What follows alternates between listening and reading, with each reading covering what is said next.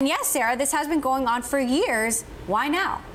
So the fact that the UN has come out and named these folks gives Facebook wide cover to do this kind of mass banning, but they could have acted on their own.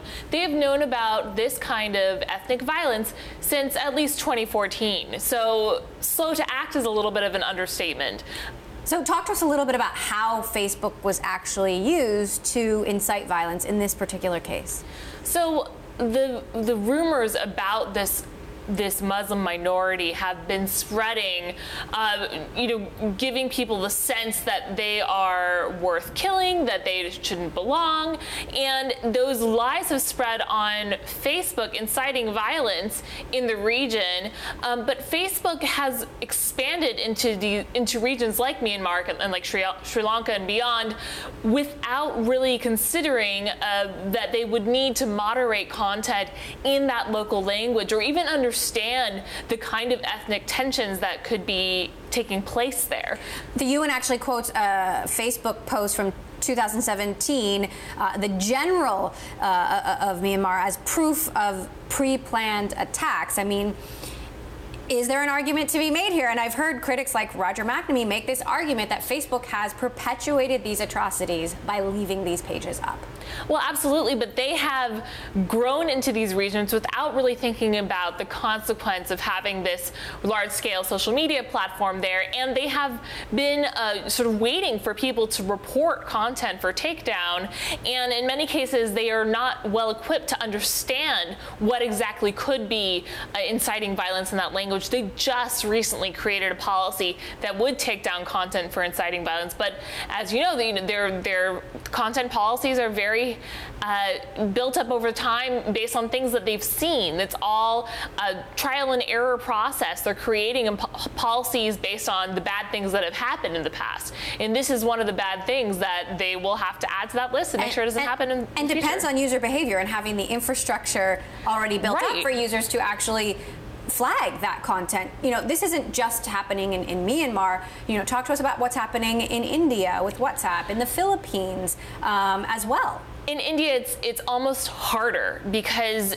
WhatsApp is end-to-end encrypted, so Facebook can't even see what people are saying to each other that's leading to violence. We know that there have been mob lynchings, there has been a lot of false information that's been spread that has incited people to be violent to each other, but we don't know, when it comes to WhatsApp, when it comes to those encrypted messaging forms, we don't know what Facebook can really do. There's no content reporting mechanism the way there is on their services that they can see on their end. And what has Facebook said about this particular problem in India?